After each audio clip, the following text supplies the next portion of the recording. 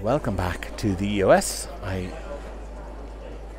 have just seen BRCA take the second from top heat in round 3 of two-wheel drive qualifying with his Mugen.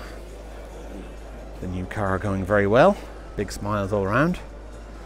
And I can tell you that's Mikkel Orlovsky who has taken round 1 and round 2.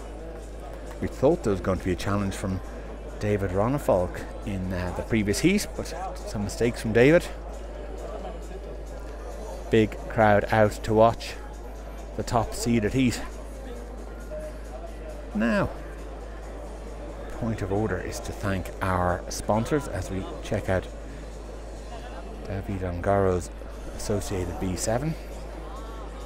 Big thank you to Schumacher, to Root Bits, to Model Tune and to FF Racing. Couldn't be here without them.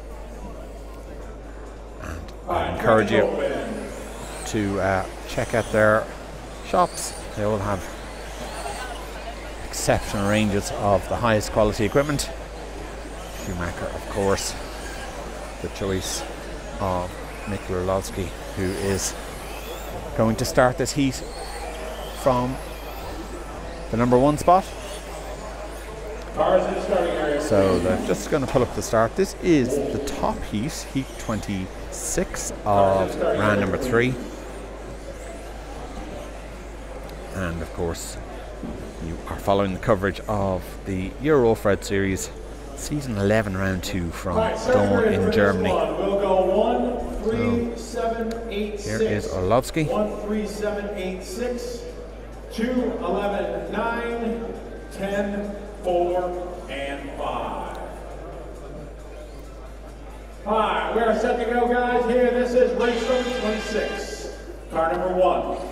Now, 3, 7, Orlovsky has 2 wins and sits on provisional pole, but somebody else could snatch it away if they were to win this round and the next and go quicker than a 13.402.3. The astute raters will think that was a misquote, 4:02, but not in this case. These are 4-minute races. You can hear the protest coming down the internet, but it was decided that 4 rounds of 4-minute qualifying was much better value for the racer than 3 rounds of 5-minute qualifying, just sort of the way it would have worked out. So a lot of people here, a lot of customers, a lot of people that want to do their racing, and to be honest, I haven't heard anyone really complain about the 4-minute races yet. So there's a minute down. Orlovsky so far looking really good.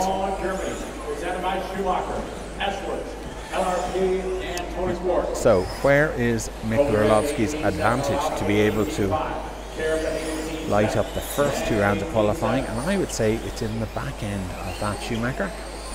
I've heard before that Orlovsky likes the car, do a lot of its steering around the neutral point, and he rarely goes out to full travel. And I think that is a setup that you have to sort of learn how to drive. I don't think it's the natural instinct of most racers.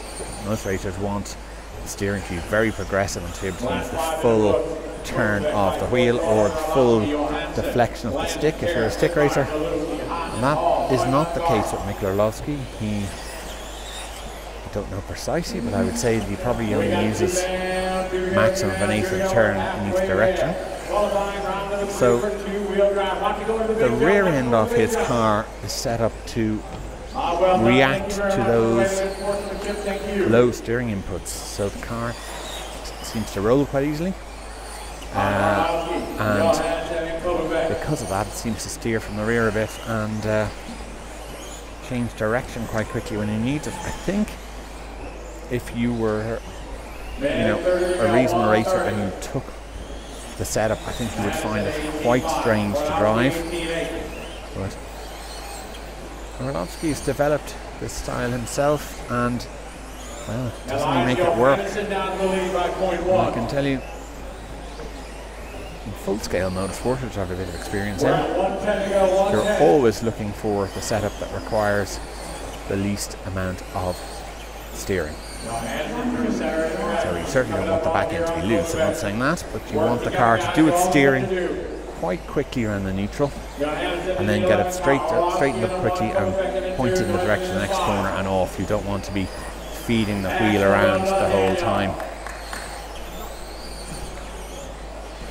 Now, Mikko Orlovsky is not leading this heat. It is Elias Johansson. Let me try and find Elias. There goes Tommy Hall and Kerup. Let's try and find him. Try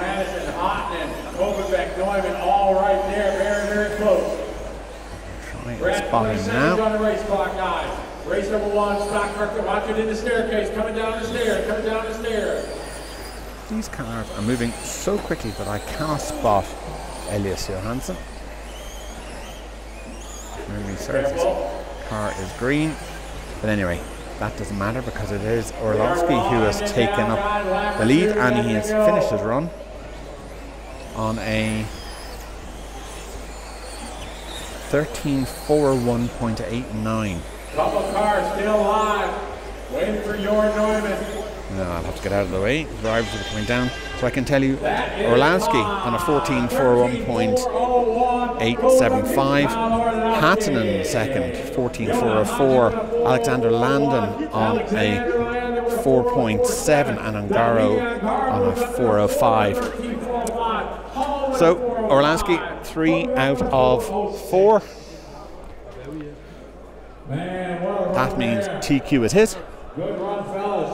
And also, great run for this man here. Joona Hattinen, happy. And Ungaro, happy. Happy faces. And here's a very happy man. There's a very happy man indeed. His Mugen going well. Euro Kilic. Look, there you have it. Thank you for watching. We might come back with a video of